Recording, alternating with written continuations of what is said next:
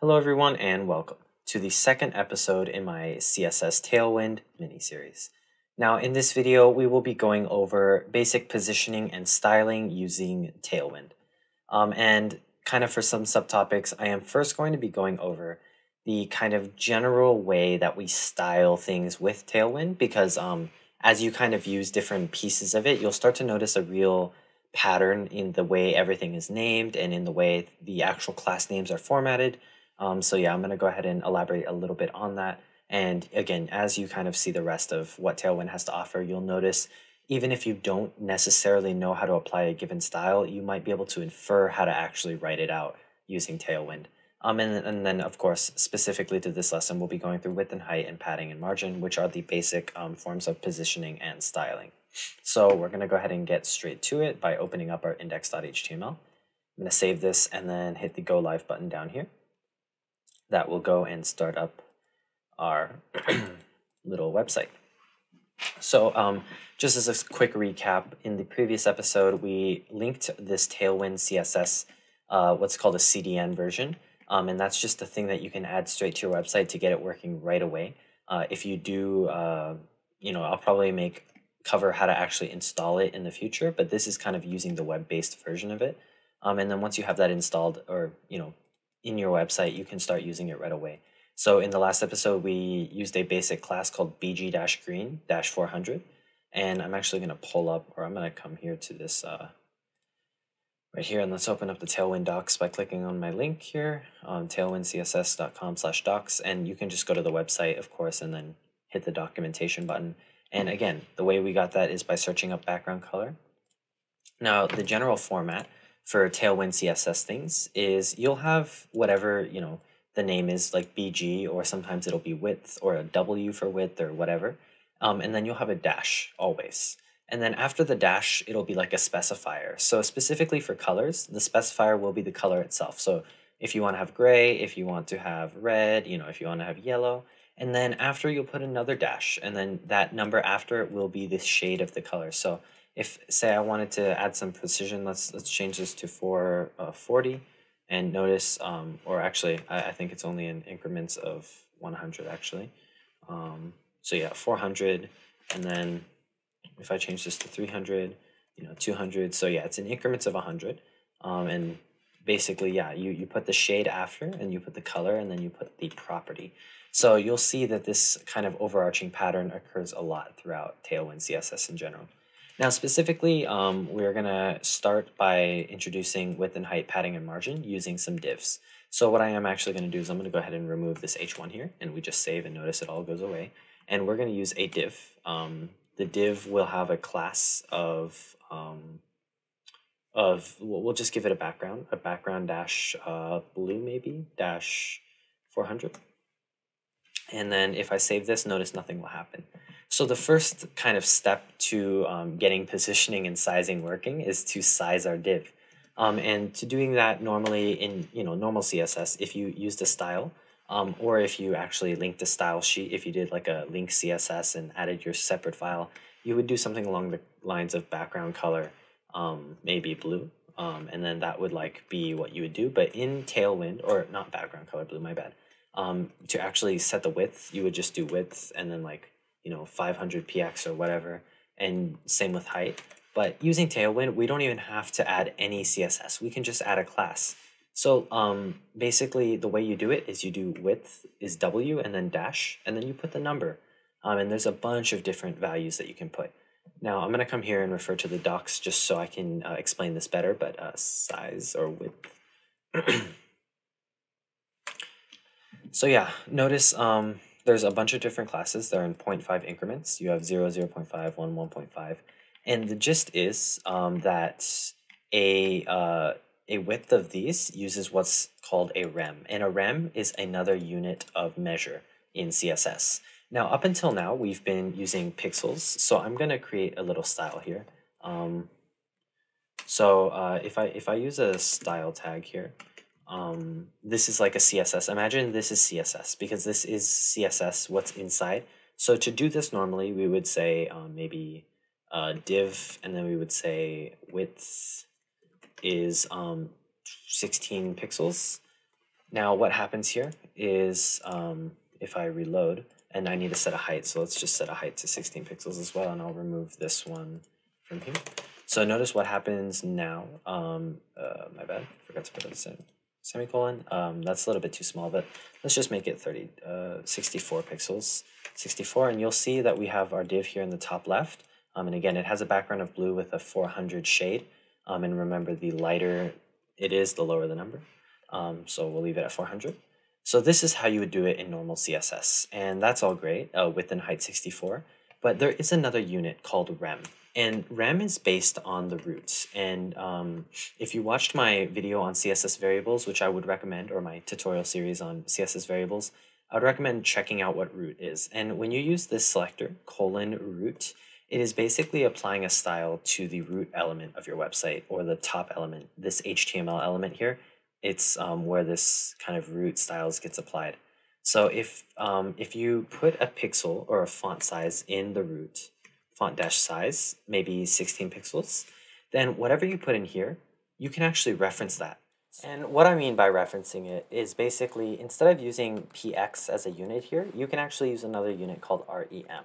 And what rem means is it's basically one rem is equivalent to the same font size that's in this little root element here. So if the root element has a font size of 16 pixels, one rem will be equal to 16 pixels. So if you can do some basic multiplication here, to get 64 pixels, we could change this to 4 rem, and notice we'll get the same results over here. And basically, that's how the sizing works in Tailwind CSS. So when we go w dash, the number that we put here will be the number of rem that we will set the width to. So for example, if we want to set it to 4 rem, we will actually, sorry, my bad, I explained this a little weird. We will put a w-1. And the reason for that is if you come here to the reference, w-1 has a width of, or my bad, w-16. I had it the wrong way around. W-16 over here is a width of 4 rem. And the reason for that is every Tailwind unit is 1/4 of an rem. So if I go ahead and save this, notice that we will get the exact same thing if I remove this div styling. So, or we should get, or my bad, we need to add a height as well, so h-16. And after doing that, we get the exact same result.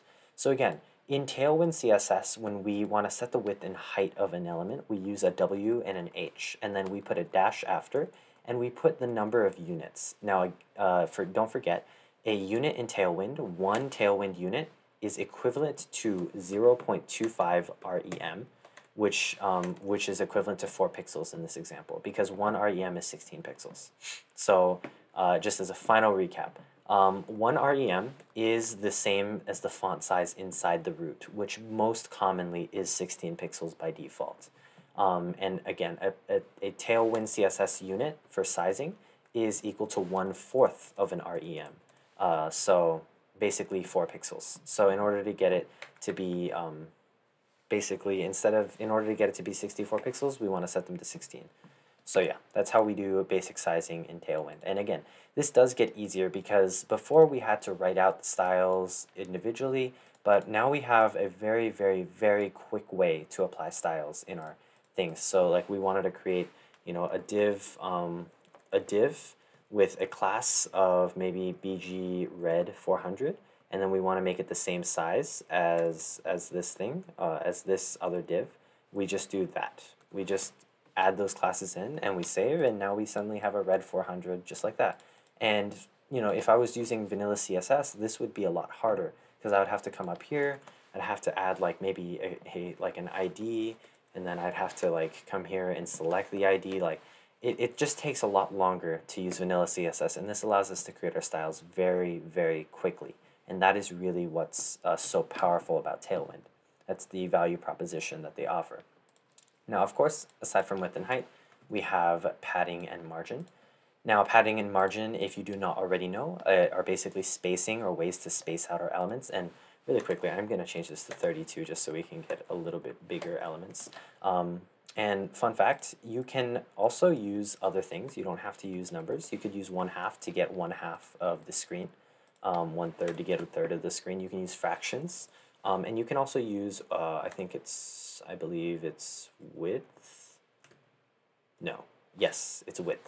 Using width, and same, yeah, for width like that, we'll set it to the entire width of the screen. You can also use full, and full will set it to the entire length of the container, which in this case is still the screen. So width or full, and then you can also use 1/2, fractions, or you can just use plain numbers like 32, which will be 32 divided by 4 will be 8 rem, and then 8 rem is going to be 8 times 16 pixels, basically, which ends up being, I believe, 128 pixels.